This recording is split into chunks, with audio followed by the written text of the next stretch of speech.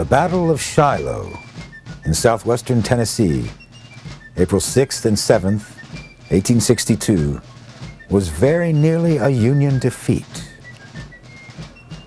Grant had developed a reputation for focusing more on his own plans than on the enemy's actions. This contributed to significant losses on April 6th, when his men were encamped at Pittsburg Landing along the Tennessee River. Grant was criticized later for failing to have his men prepare adequate fortifications at Shiloh. He responded in his memoirs, "Up to that time, the pick and spade had been but little resorted to at the West.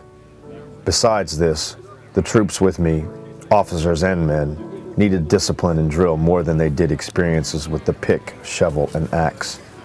Reinforcements were arriving almost daily, composed of troops that had been hastily thrown together into companies and regiments, fragments of incomplete organizations, the men and officers strangers to each other. Under all these circumstances, I concluded that the drill and discipline were worth more to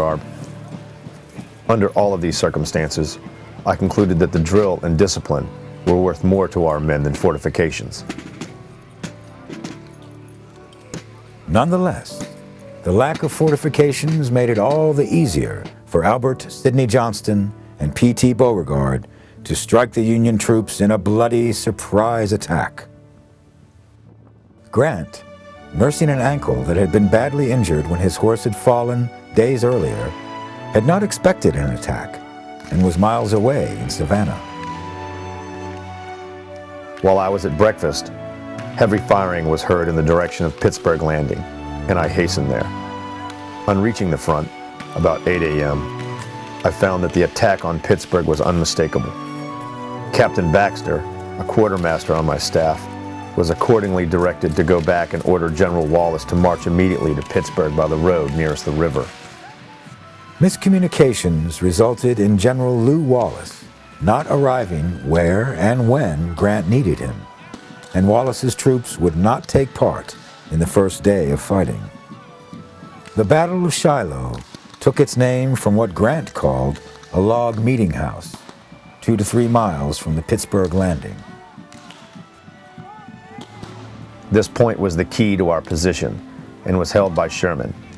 His division was at that time wholly raw, no part of it ever having been in an engagement.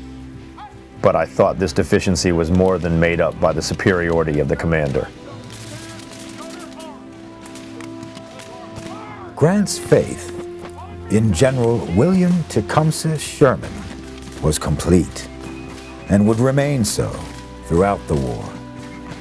In the Battle of Shiloh, Sherman proved himself deserving of Grant's trust. Grant described the first day of battle.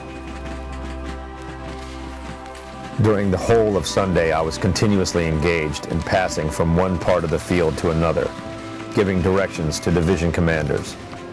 In thus moving along the lines, however, I never deemed it important to stay long with Sherman. A casualty to Sherman that would have taken him from the field that day would have been a sad one for the troops engaged at Shiloh. And how near we came to this. On the 6th, Sherman was shot twice, once in the hand, once in the shoulder, the ball cutting through his coat and making a slight wound, and a third ball passing through his hat. In addition to this, he had several horses shot during the day. The Confederate assaults were made with such a disregard of losses on their own side that our line of tents soon fell into their hands. The ground on which the battle was fought was undulating, heavily timbered with scattered clearings, the woods giving some protection to the troops on both sides. A number of attempts were made by the enemy to turn our right flank, where Sherman was posted, but every effort was repulsed with heavy loss. But the front attack was kept up so vigorously that, to prevent the success of these attempts to get to our flanks, the National troops were compelled, several times, to take positions to the rear near Pittsburg Landing. When the firing ceased at night, the National line was all of a mile in rear of the position it had occupied in the morning. Both sides had taken shockingly high casualties, the highest seen in the war to that point. The Confederates had indeed lost over 8,000 men that first day. Among them was the commander of the Confederate forces. With Johnston's death, General P.T. Beauregard took command. Beauregard sent a telegram that night to President Jefferson Davis. It read, "A complete victory." Unfortunately for him, his assessment was premature. Many later criticized Beauregard for calling a halt to the attack at dusk, feeling that if he had continued to push, then perhaps a complete victory would have been possible. But his men were exhausted, and there was less than an hour of daylight remaining. And Beauregard did not know what was happening in the Union camp.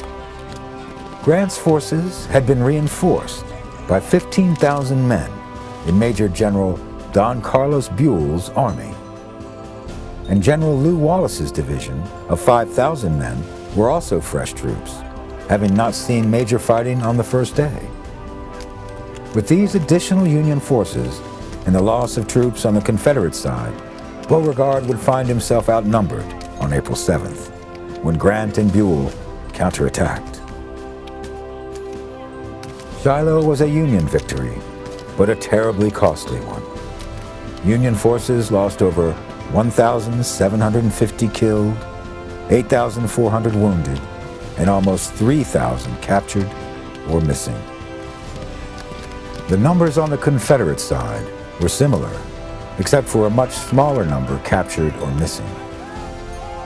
The willingness of the Confederate Army to take such losses worked to change Grant's understanding of how victory could be accomplished. I saw an open field in our possession on the second day, of which the Confederates had made repeated charges the day before, so covered with dead that it would have been possible to walk across the clearing in any direction, stepping on dead bodies, without a foot touching the ground. Up to the Battle of Shiloh, I, as well as thousands of other citizens, believed that the rebellion against the government would collapse suddenly and soon if a decisive victory could be gained over any of its armies.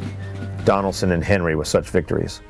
Up to that time, it had been the policy of our army, certainly of that portion commanded by me, to protect the property of the citizens whose territory was invaded, without regard to their sentiments, whether Union or secession.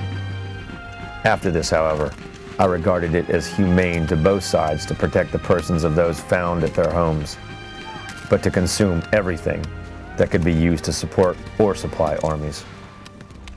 Grant took a lot of heat in the North for the Union losses. There were false reports of him being drunk and criticisms of his lack of fortifications. Some wanted him removed from command, to which Lincoln replied famously, "I can't spare this man. He fights."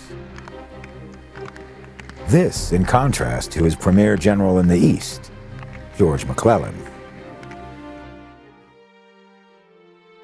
Thanks for watching. If you'd like to help us produce more compelling historical content like this, please like, comment below, and share this video with fellow history buffs. And of course, be sure to subscribe to help keep history happening.